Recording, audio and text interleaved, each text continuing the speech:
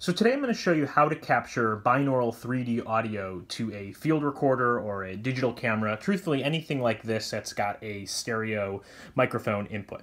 So you'll need a couple things. You'll need a field recorder or a digital camera, and you'll need a 3D audio microphone. In this case, we're using the Hookverse.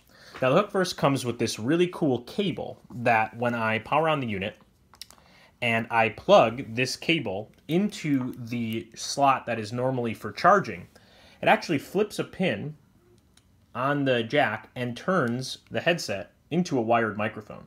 So that solid red light means now the Hookverse is a wired microphone coming straight from this cable. So I have two connectors here. One that's for a GoPro, it's digital, it's 10 pin, and the other for pretty much all your field recorder, cameras, anything that takes that mic in, right? So if I grab this and I plug that straight into the microphone input, now my audio levels are reading the right mic, which you can see here, I tap, and the left mic, which is a wired 3D audio microphone using the Hookverse. So, let's hear it in action.